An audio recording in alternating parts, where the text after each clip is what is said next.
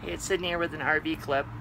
After I just filled up my tanks, heading off on the road, I was thinking I might find a last-second campground tonight so that I could hook up, dump full power, but it looks like it may be Walmart again. I did scope one out this morning before I left. Though my gray tank was almost all the way full, a little room in the black, but I didn't want to take a chance and not be able to use water tonight. So while I was at the gas station, I called and ended up speaking with a local RV dealership, and many times they have RV dumps available.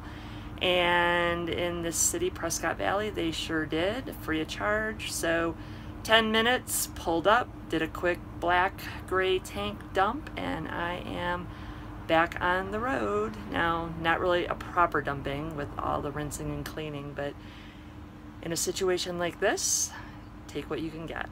Better to plan a little bit ahead. From my heart to yours.